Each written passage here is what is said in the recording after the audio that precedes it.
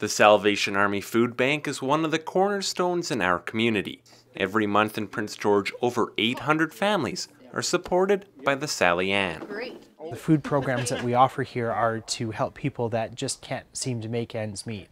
And they're not the homeless people, they're not just the people that are using and abusing.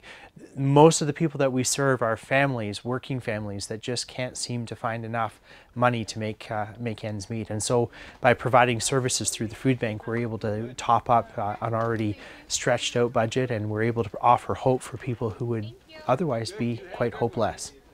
While Prince George truly steps up during the Christmas season, it's important to remember the Salvation Army requires assistance all year long. Many people are familiar with us being out there at our red Christmas kettles and ringing our bells and doing our food drives at Christmas time. What many people don't realize is that we run 24 hours a day, 7 days a week, 365 days a year, helping those when we need to. And it takes a huge amount of resources to be able to feed 800 families per month, which is why it's very important that people understand and remember that the food bank needs help year-round.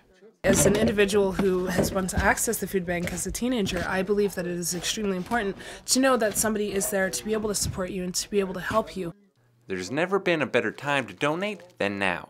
With the Together's Amazing Food Drive initiative, we here at Shaw are hoping to work with you to help fill the food bank. You know, we never want to have to worry about running out of food, especially when you're helping people in the biggest time of need. You want to make sure that you always have as much available as possible, as readily as possible, so that we can distribute it as quickly as possible to the people who need it the most. And, you know, that's why we're here to help everybody.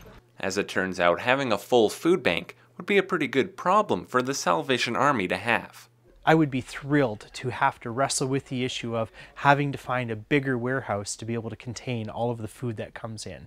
It's through partnerships like the one with Shaw to be able to do these food drives that keep the food bank full and keep the administrators like me in the job of trying to find bigger and better places to be able to deliver the services that we do.